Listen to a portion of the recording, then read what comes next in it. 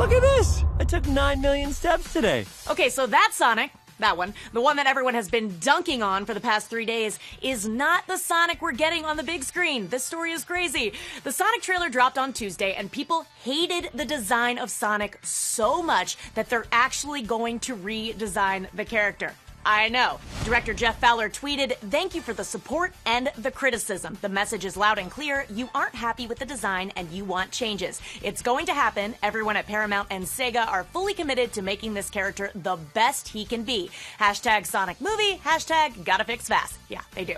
Let's see if they get rid of the human teeth. The movie doesn't come out until November, so I gotta be honest, I had my suspicions that maybe he wasn't fully rendered or they were gonna tweak some stuff, but a full redesign with 6 months to go, I'm impressed. And by the way, that tweet from the director is full on class. Gotta go fast.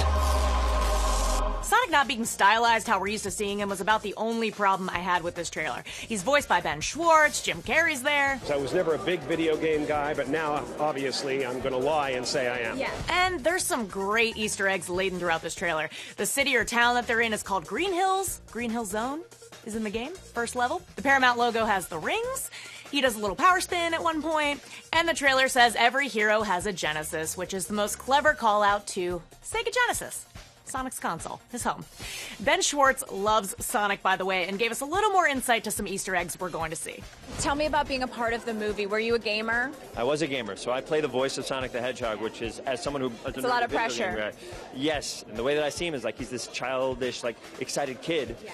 He's funny, he has attitude. If in the video game, I know these are nerdy references, but like he wags his finger, he stomps if you take too long. So I try to bring all that comedy aspect to it and bring like the energy and excitement to it. And then you have Jim Carrey. Yeah, I'm gonna be ride or die for this movie, especially after Jeff Fowler's tweet. I mean, come on, he's made it clear he wants to make something for the fans, and that's great. Sonic the Hedgehog is out November 2019, and of course, I'll keep you updated on the latest. I'm Ash Crossan. See you next time.